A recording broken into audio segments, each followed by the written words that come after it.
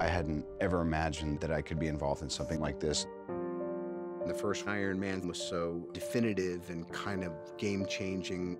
I had hypnotized myself into such a state of confidence that I was certain that everything we were doing worked.